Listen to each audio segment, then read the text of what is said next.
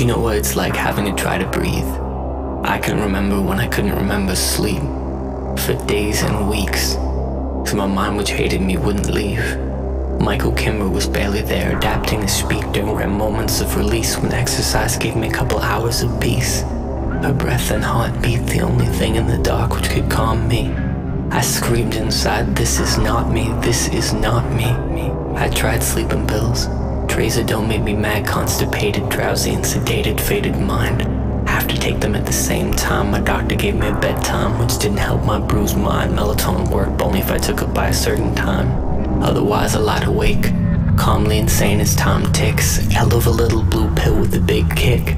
Worked one day, then didn't another, and I tried another and another and another because I love her. Wanted to live in heaven, I lived in hell, a broken shell, until my mind was my enemy, pursuing me relentlessly, until I knew what it was like to cling to life desperately, wondering if this is all that you're meant to be. The direction I was starting to step in, I was 25, I might not make it to 27.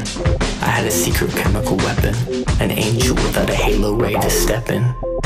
I hated the idea of going on antidepressant. They told me what made special this specimen would lessen, but after a while you get sick of trying to breathe.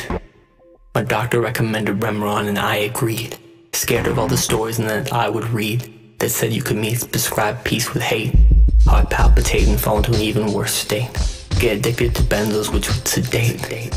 Sexual misfunction, all possible stops on the road to Zombie Junction. Rest to your leisure. Getting off the mic cause you a seizure, and after a while you might always need them. But I'm not living right now and I have so much to live for. I jump off the cliff hoping that when I land I'll actually live. And gradually, cause I'm with someone much smarter than me, I learned this thing is just a part of me. A mystery connected to my family history. If someone this lovely could love me, I guess I can too. I gave this fear electric life by my constant hectic fight. There's no cure for life. And I go to sleep next to her every night. That for all this, I get to have this in my life. Thank you sincerely for everyone who listened to me when I cried out for help. You gave me back myself. Tonight I stand again and today I speak for myself. 1 in 5 suffer from mental illness. This is my story. Now speak for yourself.